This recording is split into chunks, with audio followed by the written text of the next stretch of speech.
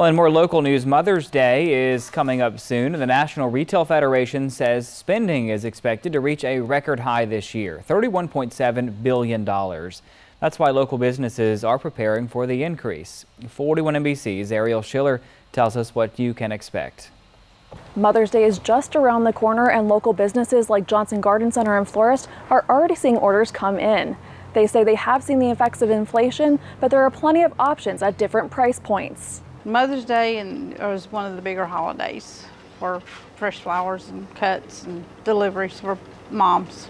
Christy Hightower is the florist at Johnson Garden Center and Florist. With Mother's Day being a popular holiday to send flowers, they make sure to have multiple options to choose from. You can come get fresh flowers, cut flowers, or you can do the planter baskets, or we have rose bushes we offer that can go out, hydrangea bushes.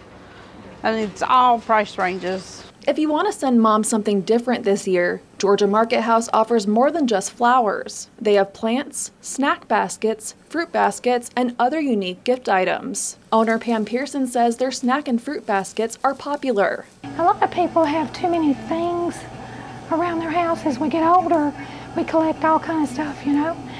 And you know that the fruit and snack baskets are edible, so that's something that's not going to crowd their house. Inflation caused Pearson to adjust her snack basket offerings, and prices have increased by about 10%. She says her customers rarely complain, and she attributes that to her business delivering smiles. One of my customers said that years ago when we were downtown, and I said, she came in to buy something and said, you know, y'all deliver smiles, and I said, I'm going to use that. That's really good, because that's what we want to do. Both businesses I spoke with say you should get your orders in as soon as possible, especially if there's a delivery involved. Reporting in Macon, Ariel Schiller, 41 NBC News.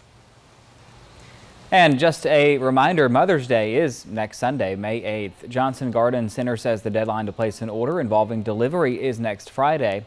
Georgia Market House says you should place your orders as soon as possible.